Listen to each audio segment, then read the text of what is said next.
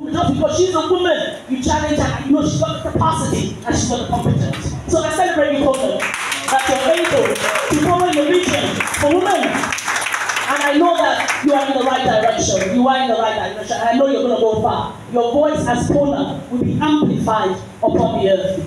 Now, I'm going to go to post-elections. Now, our principal says one thing. He says that he's after competence, character, and capacity. And now we're talking about structure. I want to ask you, I want to say something. I first want to say, what is structure? Structure, according to Wikipedia, says it's the arrangement or a relations between the part or element of something complex. The part, a relation between part or elements of something that is complex.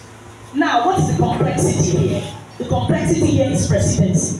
The complexity here is governance.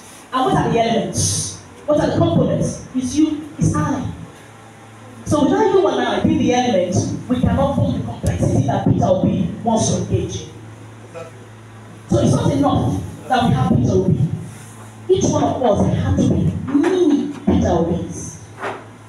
And when I mean mini Peter Obis, what does that mean? It's not just in our voices, it's not just in our gathering ourselves together. It's a spirit.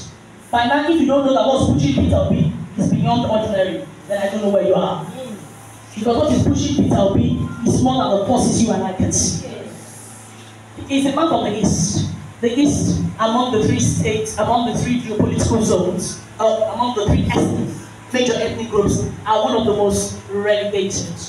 And that relegation is not, how do I call it? It's not to be expected. Anything great is usually initially despised. Moses had to be hidden because of greatness. So he had to grow in the palace and create a name for himself. And then he was able to liberate his people. So now talking about the person of Peter Obi, like I said, it's not surprising that the Spirit of God had to be with him, because usually greatness has to find its way.